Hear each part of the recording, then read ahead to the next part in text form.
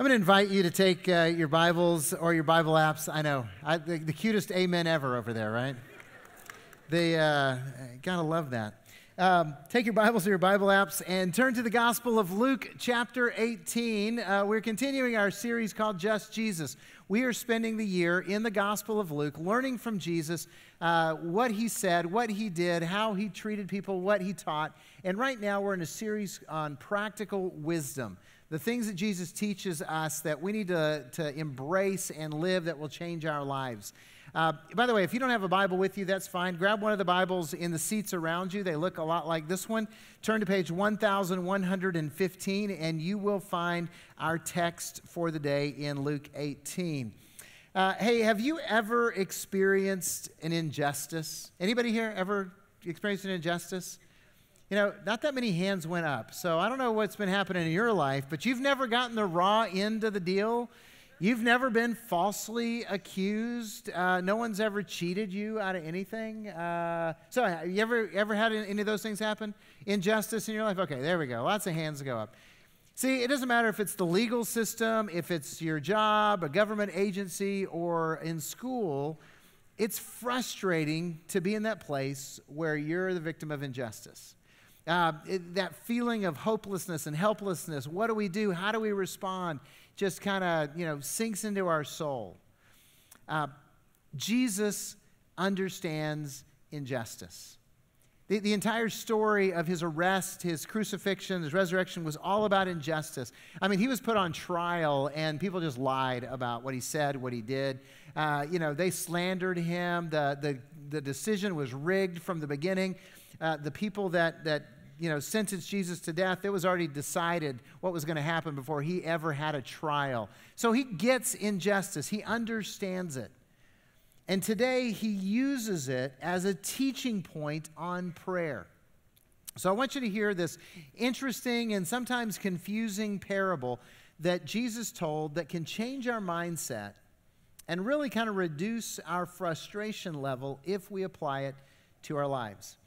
Luke chapter 18 is our text, beginning in verse 1, and it's called the parable of the persistent widow, or sometimes the parable of the unjust judge. And a parable is just a story that Jesus tells trying to teach us an eternal truth, something that really matters.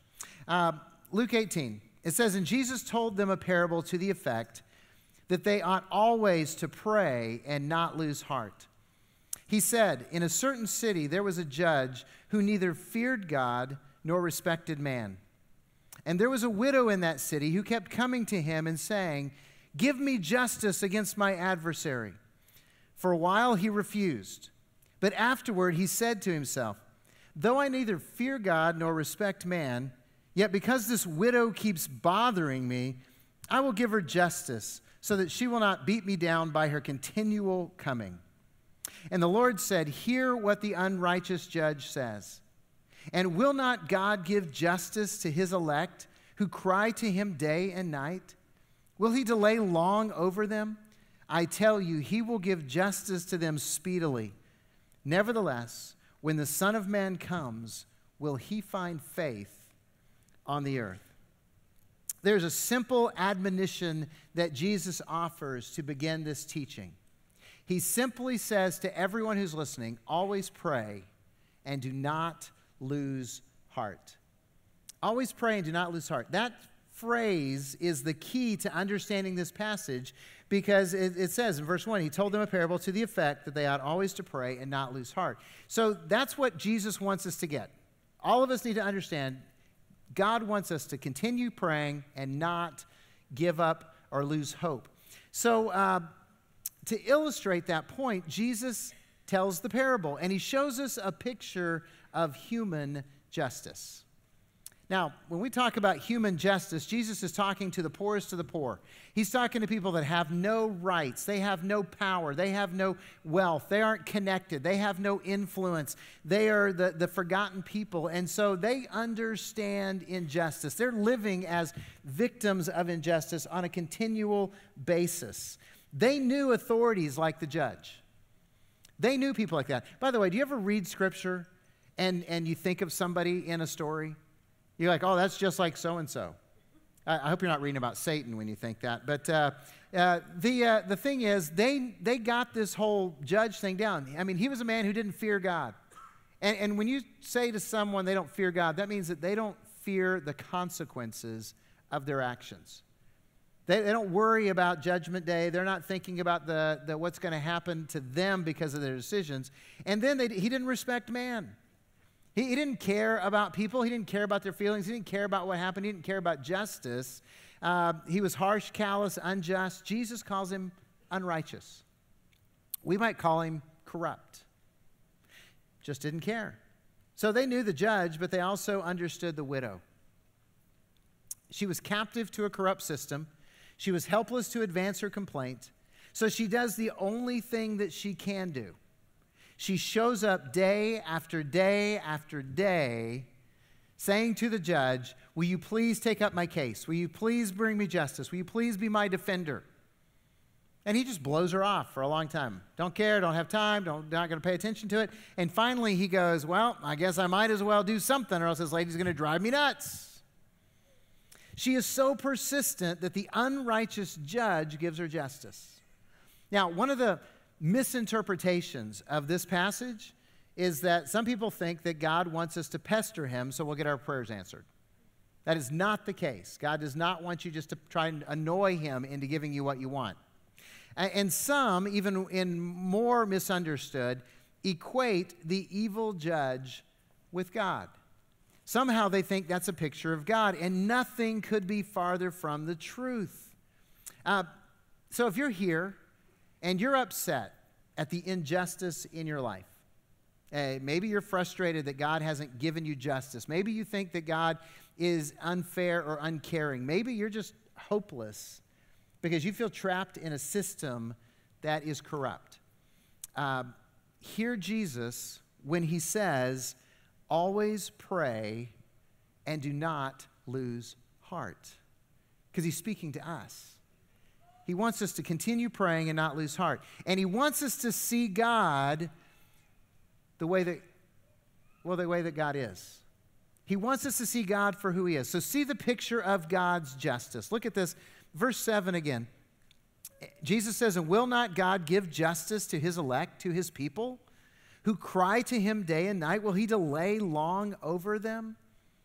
You see, Jesus uses this unrighteous judge as a contrast to the living God.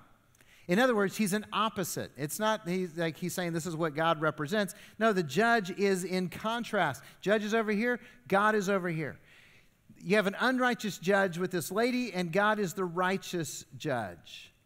So Jesus is telling us that, like the judge didn't care about that lady, God cares about you. God is for you.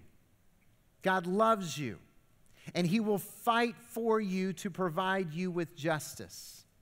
Did you catch that? Jesus wants us to understand that the living God is for you. He cares about you, and he wants to take up your cause. He wants to advance your life. He wants you to experience justice. And we get this when we hear Jesus teach about prayer a little more extensively back in Luke chapter 11. I'd encourage you to turn back about 10 pages in your Bible to Luke chapter 11. Listen to what Jesus says, again, in a longer passage about prayer, where he captures this element of God being for us. Verse 9 of Luke 11, Jesus says, and I tell you, ask and it will be given to you. Seek and you will find. Knock and it will be opened to you.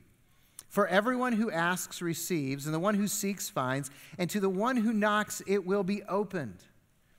What father among you, if his son asks for a fish, will instead of a fish give him a serpent? Or if he asks for an egg, will give him a scorpion? If you then, who are evil, know how to give good gifts to your children, how much more will the Heavenly Father give the Holy Spirit to those who ask him? You see, when we come to God with a request, with a petition, with something that we want him to do, it doesn't matter whether it's for justice or provision or healing or wisdom, we begin at the point of relationship. Relationship. God is our Father. That's why we pray, our Father who art in heaven. God is our Father. God loves us. And this applies to you if you have that love relationship with Jesus Christ. So have you come to that point in your life where you believe that Jesus is the one and only Son of God and Savior of the world? You believe that He died on the cross to pay for your sins, that He was raised from the dead, and you have made a commitment to follow Jesus with your life.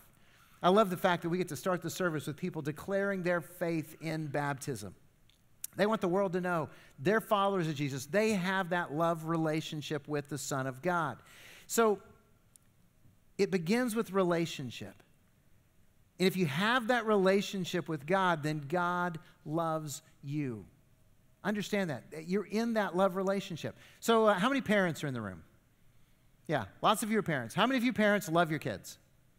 Okay, the hands say it. Yeah, I was like, yeah, of course we love. How many parents love your grandkids? Yeah? Yeah. See, yeah. We're like, yeah, we love our kids. We love our grandkids. Let's do that. See, here's the reality. We love our kids. As much as you love your kids, as much as you love your grandkids, God loves you more than that. See, we can't even conceive that because we love completely. We're like, oh, no, my kids, my grandkids, they're just so awesome. They're wonderful. God loves you more than that.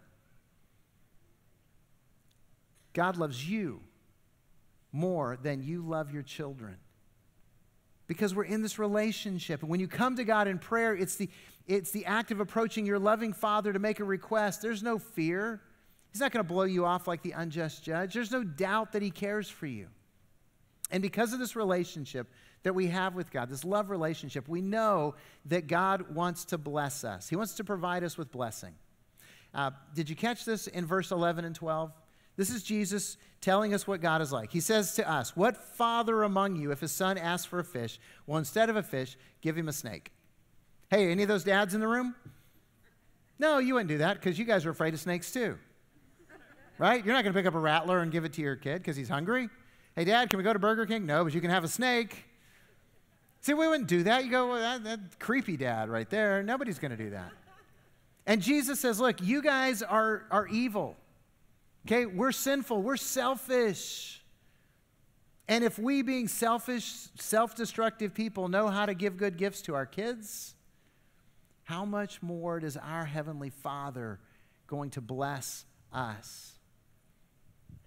So get this.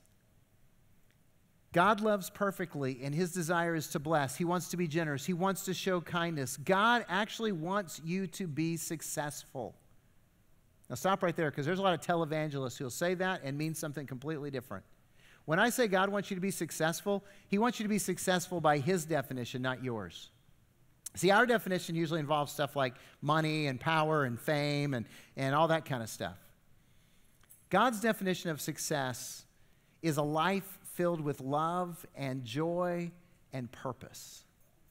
God's idea of success is for you to have a wonderful relationship with your spouse, for you to have a family that loves each other and celebrates life together, for you to make a difference in this world for the kingdom of God. God wants you to be successful. He's for you. He wants to bless your life because He loves to bless His children. Now, I got to pause just for a moment and ask you this. Maybe this question will kind of stay with you all week long. Do you really believe that God wants to bless you? Do you really know that God loves you and wants to be for you in your life? Because there's a lot of people I've met that kind of go, yeah, I know God loves us and God loves people, but they really struggle to feel like God loves them because of things they've done, because of ways they've failed. And I want you to understand, this is personal. God loves you and He wants to bless you because you're His child. In the same way that you want to bless your children. Even when your children are idiots, you want to bless them. Right? We're that way? Well, that's how God is. He wants to bless us. And God is responsive to His children. Not like the judge. God is responsive. Right? In chapter 11, verses 9 and 10, ask and it will be given to you. Seek and you will find. Knock and the door will be opened. Do you know what that means? Jesus is telling us that God's default response to you and I as His children is yes. I have this theory of parenting, just kind of something I've observed a lot of, and you guys can talk about this over lunch and figure out who's who, and if it causes a fight in your family, that's okay. We have counseling available here too. But what I've observed is that in most couples, as parents, one is a default yes and one is a default no. Default no means that if a child comes to you and says, Mom, Dad, can I do this? Can I go here? Can I have that? Your default answer is no. You have to give me a reason to give it to you. And the other parent usually is a default yes, right? So they come to you and you go, oh, of course you can do that. You have to give me a reason to say no. Now, you guys can figure out over lunch who's who in your family, but like I said, we have counseling available if you need it. But here's the thing. God is a default yes parent to us. He wants to bless us. He wants to bring good into our lives always. Now, some of you are going, well, if that's the case, how come I'm not getting what I'm asking for? Well, the Bible actually tells us that too. Some of you need to go home and read James chapter 4. James is the brother of Jesus, and in chapter 4 of his letter, he kind of writes about why we don't get the stuff we want. First of all, James says we don't get what we want because we don't even ask God for it. We're kind of living in this default, well, it's what I want, but we don't ever go to God and say, God, can I have this? Will you give it to me, please? And then James goes on to say, you ask and you don't receive because you ask with the wrong motives. In other words, you want to be selfish. You want to be self-destructive. And no parent in their right mind is going to enable their children to be selfish and self-destructive. And so we ask for things, and God says, no, I can't give that to you because I love you, and I want to bless you, and if I give that to you, it'll hurt you, and it'll hurt the people that you love. So he says no. It's kind of like if your 3-year-old comes up and says, hey, can I play with your hunting knife? What are you going to say? Well, don't answer that, because some of you might go, well, sure. No, you're going to say no. So that's why God sometimes says no to us, even though he's default yes. He hears us and he answers. He's responsive. The question that we have is time. God, when are you going to answer? Especially when in this text, I don't know if you noticed this or not, Jesus says that God will answer speedily. Did you catch that in verse 8? Again, back in chapter 18 now. Jesus says, I tell you, he will give justice to them speedily. Really? I read that and I went, really? According to whom? I'm just going to confess, I'm a lot of times impatient, right? Am I the only one in this room that ever kind of goes, God, what are you up to? God, when are you going to answer this prayer? God, I've asked you for this. Why are you not, when are you going to heal? When are you going to redeem? When are you going to provide? The truth is, God does. He does answer. He does provide. He does heal. He does redeem. He just does it in his time. Not in our time. Not quickly according to his impatient, dare I say, immature children. I kind of got this picture as I was thinking about this because, in the relationship with God, he's the father. That makes us the children, right? And I know we like to think of ourselves as adult children, mature, responsible, all that kind of stuff. But the truth is, a lot of times we come to God in our prayer life, and we're like the toddler in the grocery store that wants the candy now. Can I have the candy? No. Can I have the candy? No. Can I have the candy? I want the candy. I want the candy. We do that to God, and he's like, just wait a second. Wait a moment. I will bless you in time. Remember, God is the righteous judge. And also remember that everyone will give an account to God. Everyone. Justice will happen speedily in the context of eternity. You guys do realize that eternity is but a moment away. It's but a moment away. And we lose that perspective because we are impatient and we are immature and we want now. And God is patient. 2 Peter chapter 3 uses this analogy. It's not to be taken literally. It's to explain a concept, but I wanted to play with it a little bit literally. Peter tells us that to the Lord, one day is as 1,000 years. In other words, he's trying to tell us that time is irrelevant to God because he's outside of time. Eternity is forever. But guess what, folks? There's not going to be a calendar. Okay, in eternity, we're not going to go, it's the 12th of forever. That's cool. It's just It's timeless. And so time is irrelevant to God as we think about time. We get in a hurry because we're on a clock. But if a day is as 1,000 years to God, I decided, okay, I'm going to do some math. And if this was literal, this is what it'd look like. If a day is as 1,000 years, then 1 hour is 42 years in eternity. You like that? Do you know what 1 minute is 8.5 months in eternity? See, I read that and I went, wow, most of us in this room are not even 2 hours old. We didn't fall off the truck yesterday. We fell off this morning. I mean, come on. 1 minute is 8.5 months. So in context of eternity, think about this. Because of the relationship with God, where we know He loves us, because we know He wants to bless us, we decide that we're going to trust our Father to do what's best for us in His timing. So we always pray, and we don't lose heart.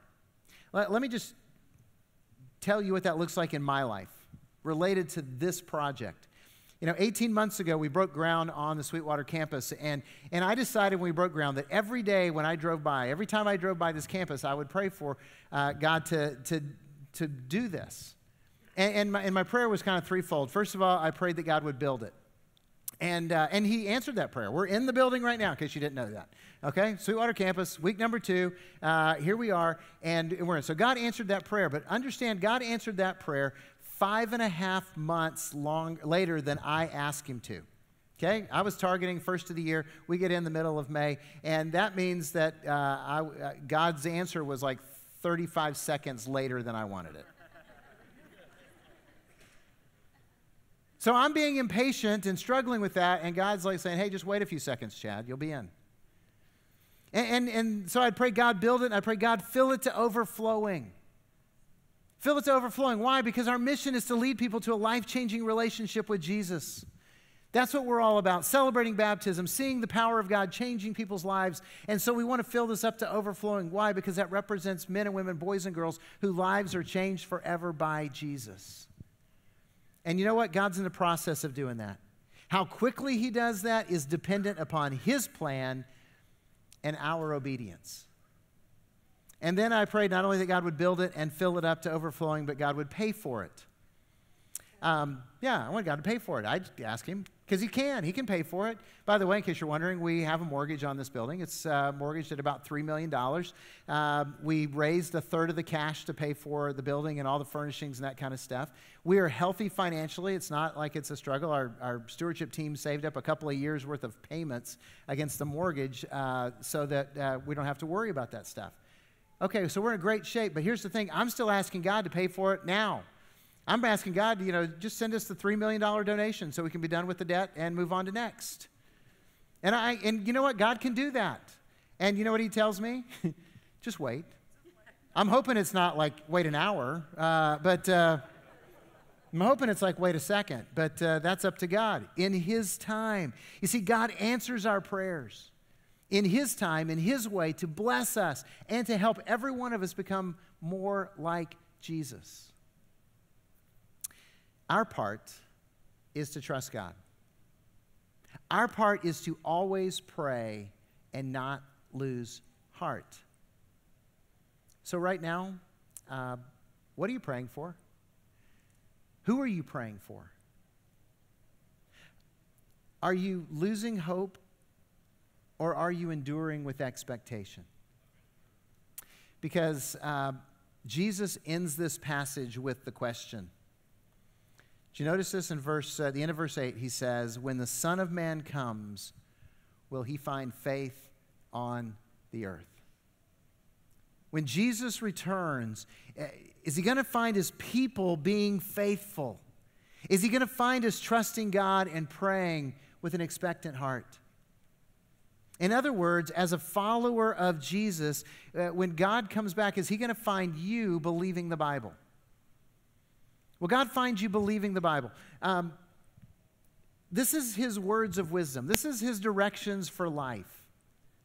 Here at Calvary, we put it this way. We believe the Bible is the inerrant, inspired Word of God that tells us what to believe and how to live.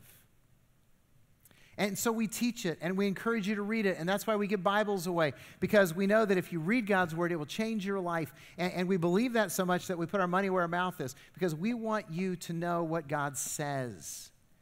So do you base your beliefs on God's Word? Are you living according to Jesus' wisdom?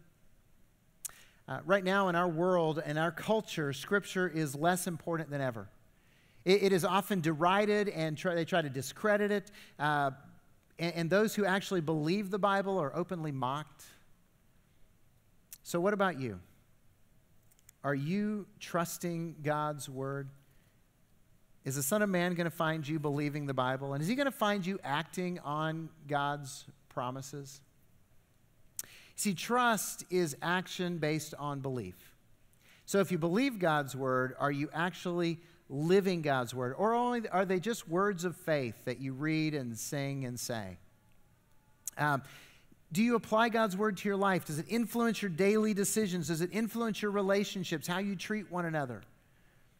See, last week we talked about Jesus' warning in Luke chapter 6, where he said, look, if you hear my words and you put them into practice, you're like the wise man who built his house on the rock. It had a foundation, it was strong. When the storms came, your life stood. But if you hear my words and you ignore them, you're like the foolish man who built his house without a foundation on the sand, and when the storms came, your life collapsed. Are you going to be found acting on God's promises? And are you going to be found persevering for God's purpose? The widow never quit. She never gave up. She endured, and her request was taken care of. In other words, don't give up. Jesus said, always pray and don't lose heart. So don't give up. Don't give up on God. Don't give up on God working the miracles in your life. Don't give up on God redeeming your life. Don't give up on God using you to influence your family, your friends for the kingdom of God, leading them to that place of a life-changing relationship with Jesus. Don't give up. I was reading this text and hearing Jesus say, always pray and don't lose heart. And I thought about the story of this wonderful couple called Dorothy and Leo. I met Dorothy and Leo when they were later in life. They had moved here to Lake Havasu as they got older to live with next door to their daughter and son-in-law who took care of them. And Dorothy was one of the sweetest ladies you would ever meet. I mean, she was humble, she was quiet, she was just the sweet, kind lady that you just go, that's what a Christian looks like. And she was faithful to God. She attended church all the time. She'd been serving God for a long time. Leo, not so much. Leo had allowed Dorothy to go to church all those years. And she'd been praying for her husband and being a faithful wife, but he didn't go to church with her. Whatever Dorothy was, Leo was kind of the other side of it. And yet they endured together, and she prayed for him. And as they moved here, getting older in years, Leo got a little bit insecure. And so he started wanting to go everywhere with his wife. And so when she went to the grocery store, Leo went to the grocery store with her. When she went to the doctor, Leo went to the doctor with her. And guess what? Dorothy was faithful in coming to church. And Leo came to Calvary with her. Now, he didn't always seem to enjoy it, but he came and he sat there, and for years he heard the message that Jesus loves you, that he forgives you of all your sins. He died on the cross to pay for your sins, that he would redeem any life that comes to him. It was in 1997, I got a call one day out of the blue, totally unexpected, saying that Leo wanted to see me now. Now, Leo didn't like preachers coming to the house. In fact, I'd been told, don't go visit Dorothy because Leo will not be happy about that. But Leo wanted to see me now, and so I dropped what I was doing, and I drove over to his house, and Leo was adamant that he trusts Jesus today. So we sat, we talked, I said, you understand, Jesus, forgave you of your sins. He died on the cross. You believe in him. You want to confess him as Lord of your life. He said, yes. We prayed together. Probably a week or so later, he was baptized, and about 2 weeks later, Leo met Jesus face to face. 89 years old when he came to faith in Christ. And we can all go, wow, that's great for Leo, but here's the point of the story. Dorothy did what Jesus said. For over 60 years, she always prayed and she did not lose heart. And God answered her prayer. The most unexpected way, unexpected timing. So today, will you trust God? Will you keep praying? Because He is at work redeeming people and changing lives. And He will redeem your life. He will answer your prayers if you do not give up. Now, I share this and I close this by saying this. I know that in a crowd this big, there's some of you that are really struggling with enduring. You feel like giving up. Maybe your faith is wavering. Maybe you're struggling with something in particular. Maybe you just kind of believe that maybe God isn't paying attention to your prayers today. And today, I just want you to know that God is saying to you, keep praying. Don't lose heart. Don't give up. And at the end of the service, members of our prayer team are going to be here across the front. And they're just going to be waiting for you. And if you've kind of gotten to that place where you've lost heart, where life is a struggle, let them pray with you. Let them pray for you. Let them maybe rekindle that spark of faith that's dying out in your life. Because here's what I know. God wants you to hear that simple admonition, to hold on to Him, keep praying, and not give up, and see the miracles that He wants to work in your life and in the life of your loved ones. Pray with me.